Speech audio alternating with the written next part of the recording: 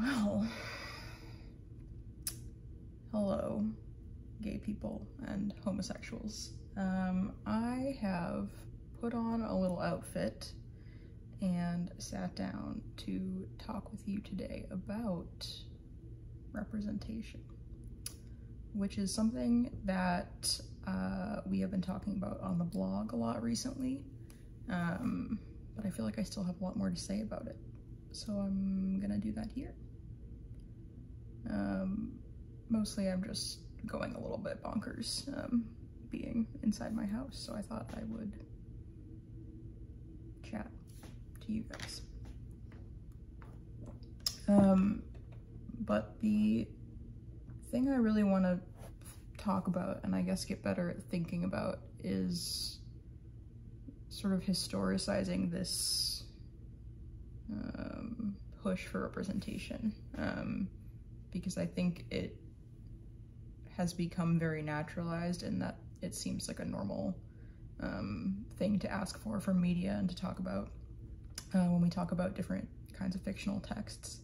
And I just don't think that that's like true.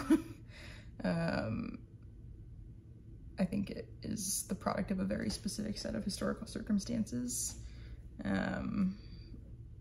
Like there are reasons that we, in this particular moment, in this particular sort of political economy, are looking to fiction and to fictional texts for this sort of like mirroring, this wanting to be seen in a particular way, wanting to feel some kind of authenticity from fiction. And I'm not a historian, I'm just a guy on the internet. But to me, it seems like a combination of two things. One is, I mean, I think just your very bare bones, like, you know, we live in hell, by which I mean late stage capitalism. And so there's this sort of sublimation of all the things that we don't have time or energy for in our real lives due to we're being crushed by alienated labor. A sublimation of all of those sort of things into fiction, because what do we have energy for at the end of the workday? Not to go out and live our dreams, but certainly to lie on the couch and watch TV and watch someone else live those dreams, and experience at least, you know, some of that catharsis vicariously. So, I mean, I think it makes total sense that there's such a level of investment in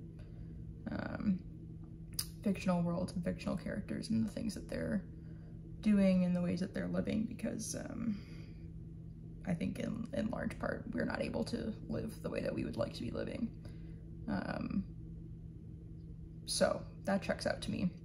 The other piece of it, I think, is this idea, and I don't know where it comes from, but the idea that visibility or that representation is commensurate with some kind of like political change or societal progression. The idea that if our fictional worlds, especially in the mainstream, are more diverse, if they showcase a wider range of experiences, of lifestyles, of cultures, that society as a whole will become more accepting. I don't think that's true, but I do think we think that. And there's a couple, I want to quote, because that's just who I am. But there are a couple passages on this sort of idea of like misplaced confidence in the political project of visibility that have been really helpful for me. And one is from Sarah Schulman's book about familial homophobia. It's called The Ties That Bind. And she says, visibility was a construct that the gay and lesbian movement invented, which I don't know if that's true, but I think the rest of this is true. A construct that they invented to explain and excuse the cruelty we were experiencing. We denied that it was intentional. Instead, we invented the idea that it was an inadvertent consequence of heterosexuals having a lack of information about what we were really like. If they would discover how we truly are, they would not want to hurt us. And since they were doing everything imaginable, using every social institution to make it impossible for us to truly be seen, we would have to subject ourselves to extreme violation in order to force a cathartic experience for them that would make them better.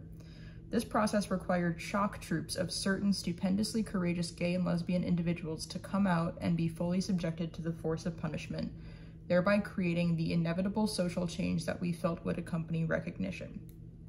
Some of us forced them to see us, expecting that once they would see us, they would love us, and then realize that our disenfranchisement was morally wrong, and they would then join with us in correcting these structures of exclusion, both emotional and social.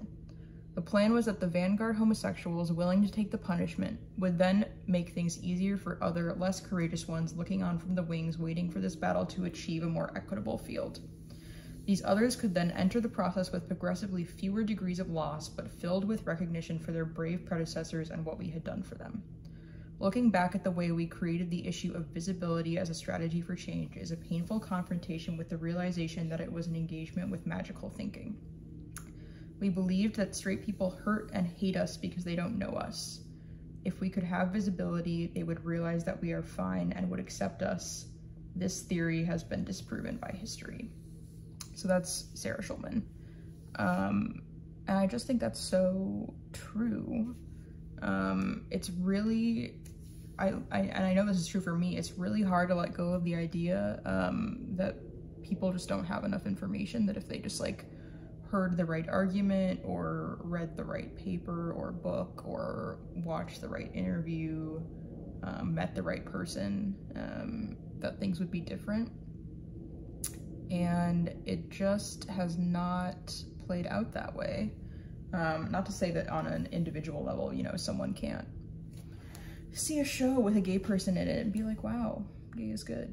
But I, like, you know, just sort of on a larger scale, on a social or, you know, sort of gay and lesbian movement scale, that just like really, I don't think that works, as Schulman is saying. I think another place we see that is in what's called this phenomenon of the transgender tipping point, which most of my knowledge and reading about that comes from Trapdoor, which is an anthology edited by Eric Stanley and someone else, Gossett, I think. Highly recommend. You can definitely find a PDF online.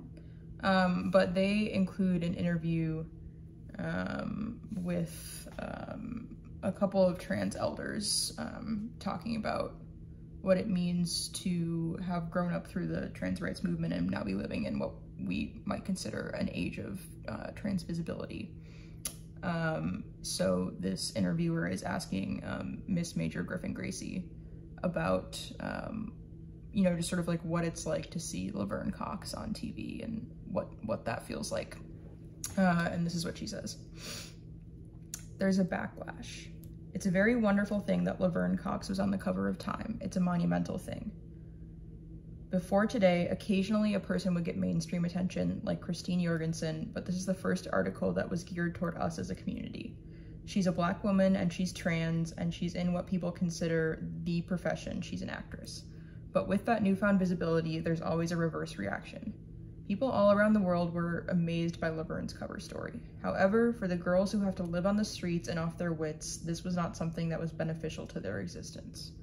What I have noticed since that happened is that there are more girls being murdered or beaten up because the people who want to do these harmful things can't get to Laverne Cox. She's in a world that they can't even dream about approaching. She's basically out of their reach with the security that she has. Girls like me, we don't have that security. So somebody can really dislike the fact that trans is gaining acceptance and think, oh, there's a trans girl on the cover of Time, oh, there's one of those trans bitches there, and go and kill her. Another trans woman pays the price for what the media is applauding and the world is getting all happy over. There are two sides to every coin. Nothing is as simple as it appears to be. How to negotiate that or mediate it carefully is hard to do. So again, talking about this idea of visibility and what does visibility actually produce. And so not only in this case is it not producing this sort of incremental progression, this gradual acceptance, but in at least the case of trans people and trans women in particular, and Black trans women in particular, it has really led to a measurable increase in violence that sort of comes along with this increased visibility. So yeah, I think we really just have to question and be critical of this idea that visibility, representation, whatever you want to call it, is a good thing, is something that is going to be beneficial, or something that, you know, might have its drawbacks, but it's something that we just have to put up with because it's going to get us where we want to go eventually.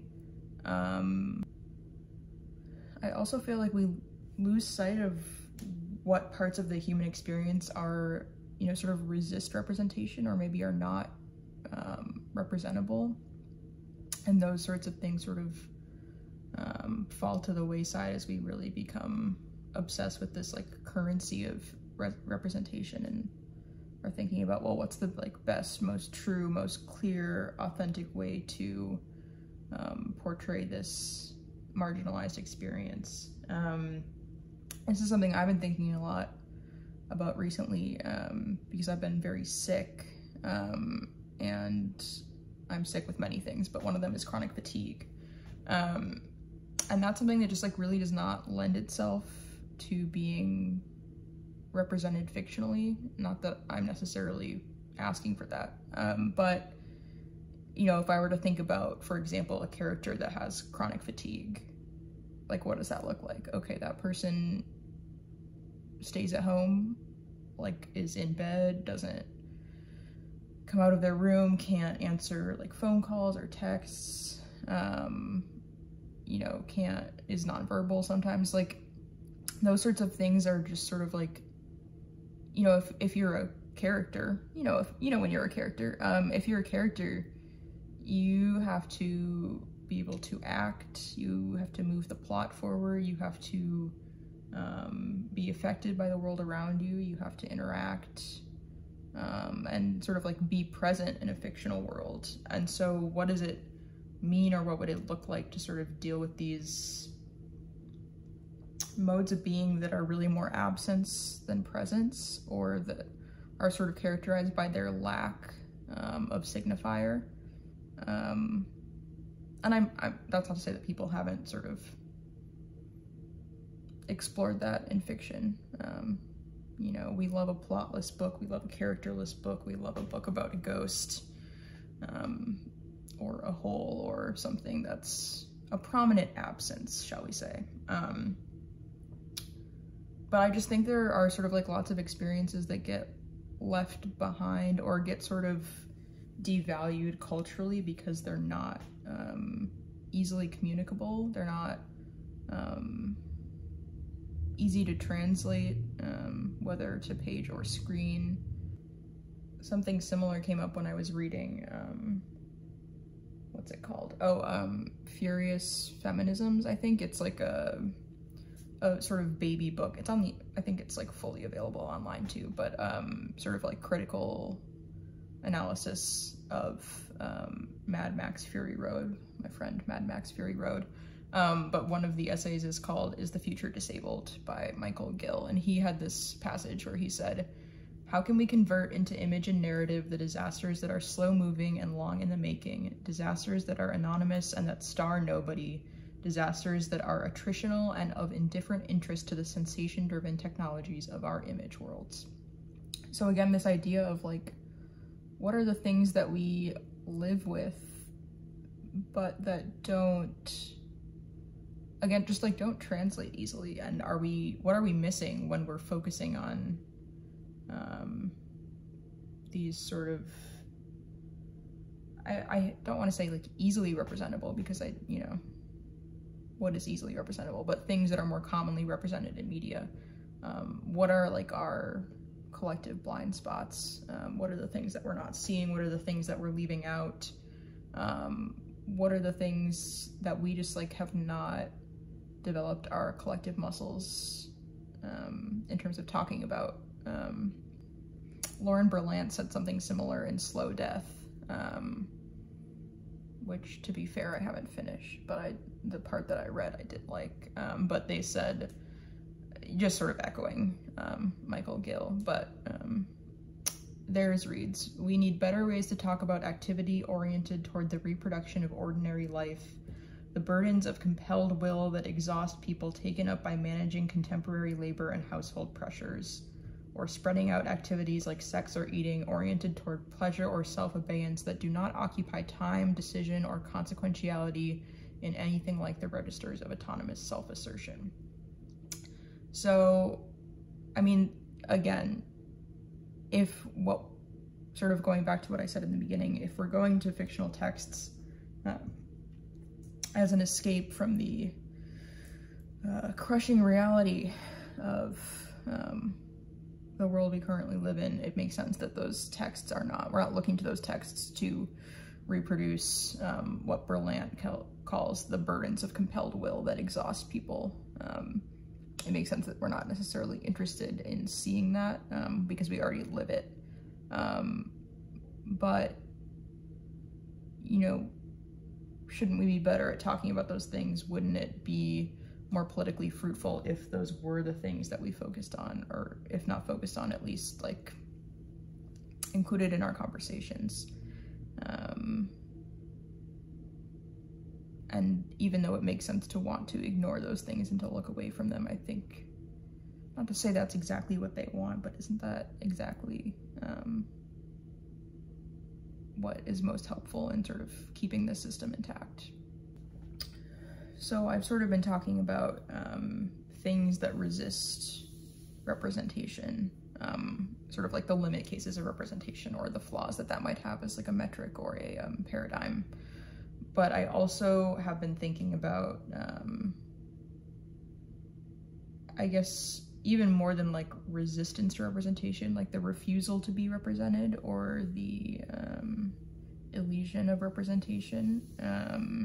I read this week Histories of the Transgender Child by Jules gill-peterson, which ended up being like an extremely granular, sort of like close reading of medical records of trans children who came into contact with like early gender clinics in the 20th century. But she makes the point that like obviously having those records is of huge interest to us in the current moment, and it allows us to have a clear picture of what was going on at that time. But every record is also like a sign of a child coming into contact with a medical institution that 90% of the time ended up being like incredibly harmful. You know, these clinics were not like granting people access to transition at that time. So like the records that we have access to are like people being diagnosed with schizophrenia, or like being institutionalized in various ways, or being outright rejected by medical professionals, being experimented on and studied even as they were denied diagnosis or treatment, that sort of thing. So really thinking about the idea that marginalized people historically have not been befriended by record-keeping institutions, right? Like there is a historical antagonism there. And so we can think about records or moments of visibility as these moments of capture by apparatus of the state, and think about moments where there is no visibility, there is no representation, you know, there is an erasure or a lacuna in the archive, as a moment of escape or obscurity in the positive sense. There's a couple people who I've been reading and thinking about that. The first one is Saidiya Hartman, and this is from her book Scenes of Subjection, which I also confess to having not read in full. But she's talking about spirituals and slave songs And she sort of like prefaces her reading of those texts with this. Hence, my task is neither to unearth the definitive meaning of song or dance, nor to read song as an expression of Black character, as was common among 19th century ethnographers, but to give full weight to the opacity of these texts wrought by toil, terror, and sorrow, and composed under the whip and in fleeting moments of reprieve. Rather than consider Black song as an index or mirror of the slave condition, this examination emphasizes the significance of opacity as precisely that which enables something in excess of the orchestrated amusements of the enslaved, and which similarly troubles distinctions between joy and sorrow and toil and leisure. For this opacity, the subterranean and veiled character of slave song must be considered in relation to the dominative imposition of transparency and degrading hypervisibility of the enslaved, and therefore, by the same token, such concealment should be considered a form of resistance. Furthermore, as Gossett advises, and this is a quote, "The attempt to approach a reality so hidden from view cannot be organized in terms of a series of clarifications. The right to obscurity must be respected, for the accumulated hurt, the rasping whispers deep in the throat, the wild notes, and the screams lodged deep within, confound simple expression and likewise withstand the prevailing ascriptions of Black enjoyment." So this phrase, the right to obscurity, is something that I've really been thinking with. And just the idea that like one of the basic freedoms that everyone should have access to is the freedom to go under the radar almost, you know, to not be recorded, to be invisible if you so choose, to be anonymous, to be free of surveillance, to be unintelligible, incommunicable, untranslatable,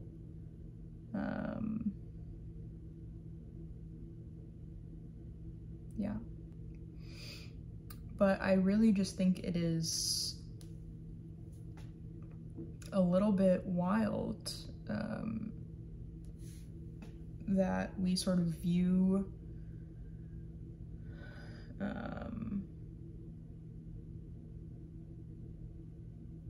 entrance into the historical record as this sort of like unimpeachable good, that it's good to get as much of yourself out there as possible, whether by putting it on the internet or writing a really revealing memoir, or I don't know, not only being famous your whole life, but then also commissioning a biopic, like the list goes on. This sort of cultural value that we put on exposure of the self and examination of someone's inner workings, and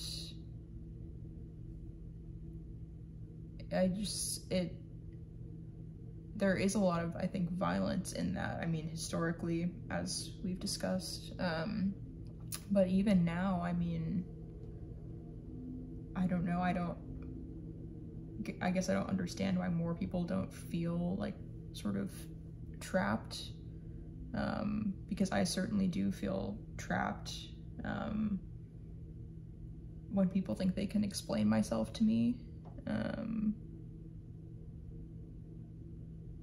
when people point at like flattened, these sort of like cardboard characters in like movies, or these just sort of like vague outlines of people, and think that that like tells them something about me. I know I've already talked a bit about how the push for representation to me just like sucks as a political goal, and that, you know, because like in itself it just does nothing, but I think there's also an extent to which it sort of like actively detracts from things that we could be doing that would actually be effective. There is a sense in which our, you know, the sort of limited collective energy that we do have after getting home from work and lying on the couch, is put into these like efforts to like renew Brooklyn Nine-Nine, or that like protest that they had in Times Square when the OA was canceled. How, like, that really, we live in hell. But this, like, using these, like, I hesitate to say organizing tactics, because it's not that, people aren't doing, it's not that sophisticated, but, you know, doing these, like, actions and petitions and, like, and the goal of it is to diversify mainstream media, to prolong the release of shows that people feel are diverse or representative, just to achieve things that do not correspond, I think, to any material change in the lives of anyone who's like not working on, you know, whatever show is being renewed. And I found this, I'm just gonna do another quote. We're gonna do another quote. But I was on the interwebs recently and saw this quote from an interview that Kathleen Hanna did in the 90s that I think speaks to this exact idea. And she's talking about like basically having strong female characters in media, and what does that mean for like radical feminist movement. And she says, there's a woman named Morgan Starr who wrote for Sinister Wisdom, which was a feminist publication in the 70s, and she says, the more the mainstream changes to appear more inclusive, yet essentially remains non-inclusive, the harder it is for people to stand outside that system and question what's within it. As we have these images of women that seem a lot more positive, it becomes a lot harder for women who are doing real work, and I don't think Batman has anything to do with real work or real coalition or real change, as a lot of people get the idea that, look, there are these strong characters of women and portrayals of women and people of color and lesbians, you know, the more that my dad or your dad or whoever gets the idea that everything's changed, the harder it is for us to get grant money to do all different kinds of things, because to them we've come a long way, baby, and it's all changed. I know that is not change, it is not real change. So, yeah, I mean, I hate to sound like a tin hat wearing conspiracy theorist, but I really do think there is something to this idea of like being lulled into a sense of complacency and security by seeing these image worlds, you know, on screen or on page that are inclusive, diverse, progressive, because it helps you to believe that society is changing in a way that mirrors that, but we are not making more money, we are not being discriminated against less, we are not experiencing fewer hate crimes, we're actually experiencing more hate crimes. We're not being accommodated in the workplace. We are not affording rent or property any more easily.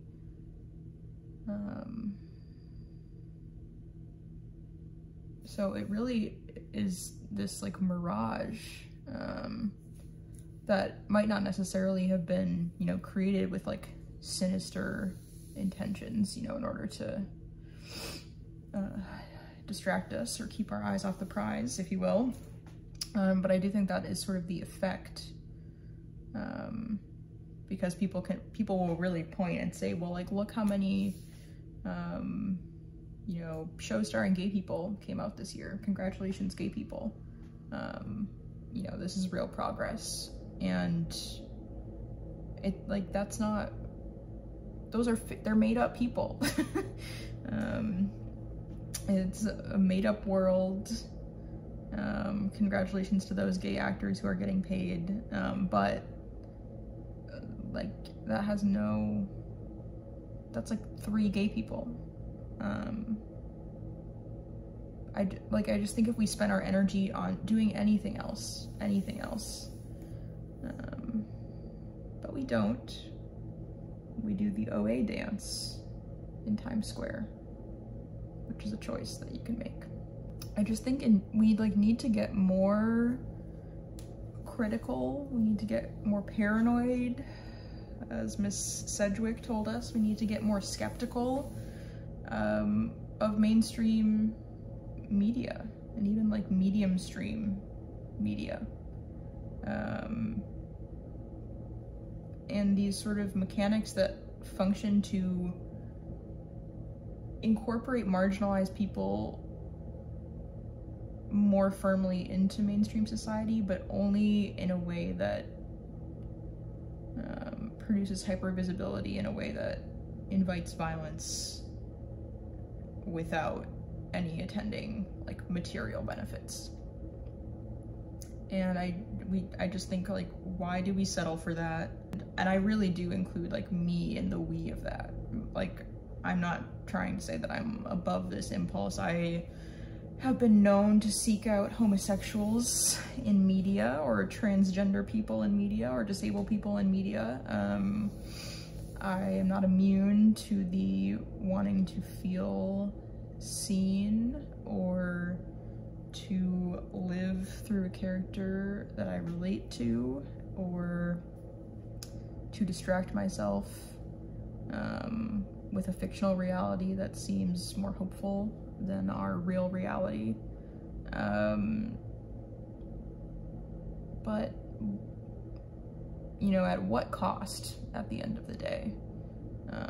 And is there a way to get beyond that, and to, even just in the way that we like think about and critique media, is there something, if you like peel away the how many bisexuals are in this book, like what if you just like, if we banned that from the conversation for like a year, like how would we talk about texts, and would that move us forward in any way?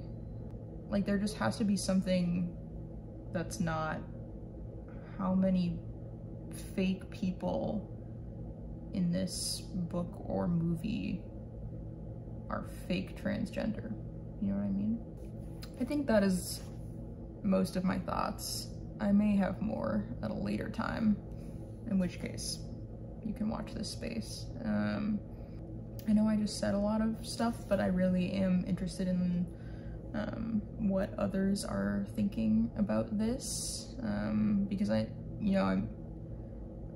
don't want to pretend that I'm saying anything that's like changing the game or revolutionary in any way. I think I have a lot of friends online who are talking about similar things and are making similar critiques.